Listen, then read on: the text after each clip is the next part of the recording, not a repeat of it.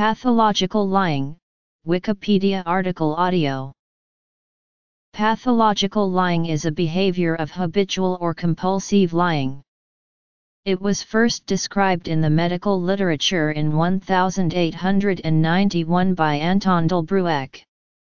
Although it is a controversial topic, pathological lying has been defined as falsification entirely disproportionate to any discernible end in view, may be extensive and very complicated, and may manifest over a period of years or even a lifetime.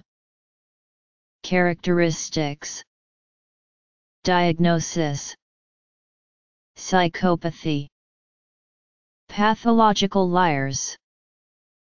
Epidemiology.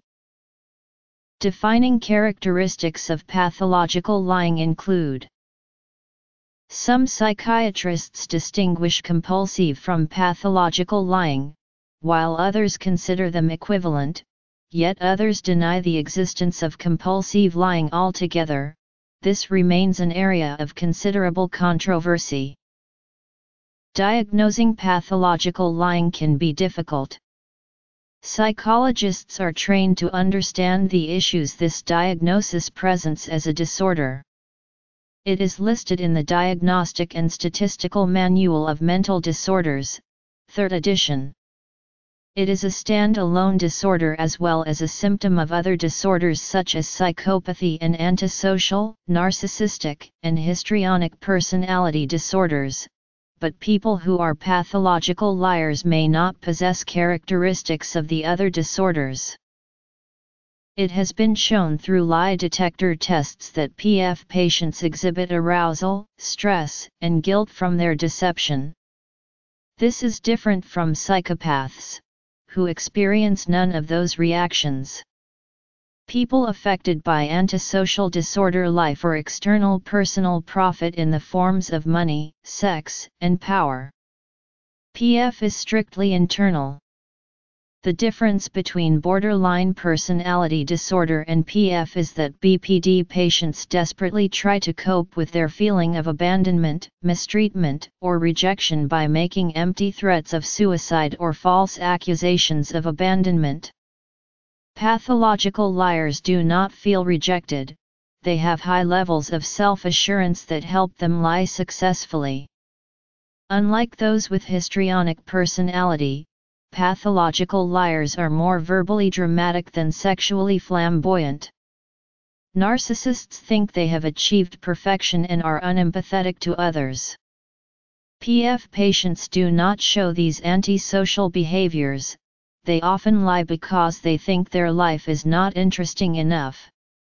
The only diagnosis in our current system where purposeless, internally motivated deception is listed is axis-I factitious disorder.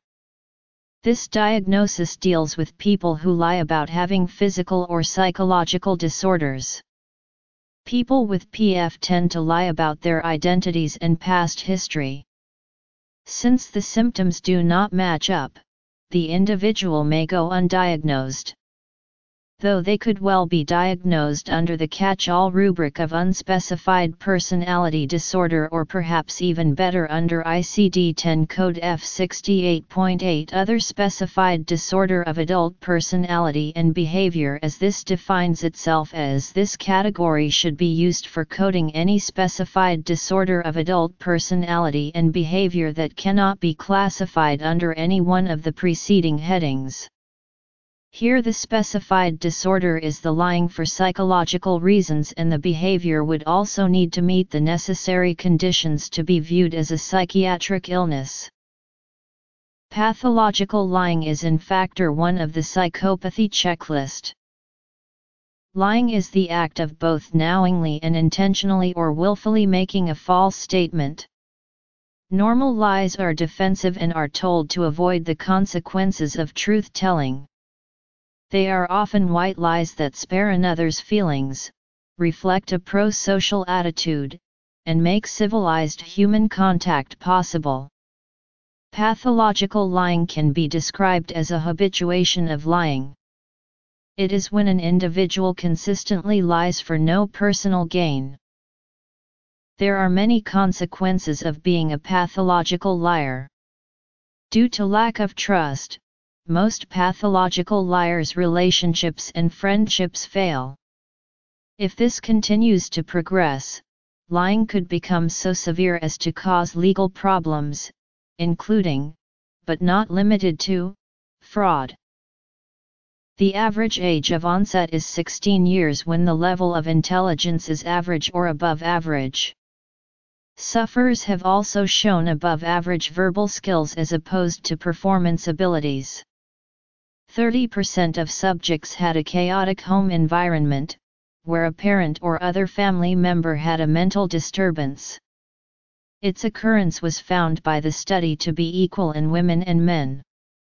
40% of cases reported central nervous system abnormalities such as epilepsy, abnormal EEG findings, ADHD, head trauma, or CNS infection.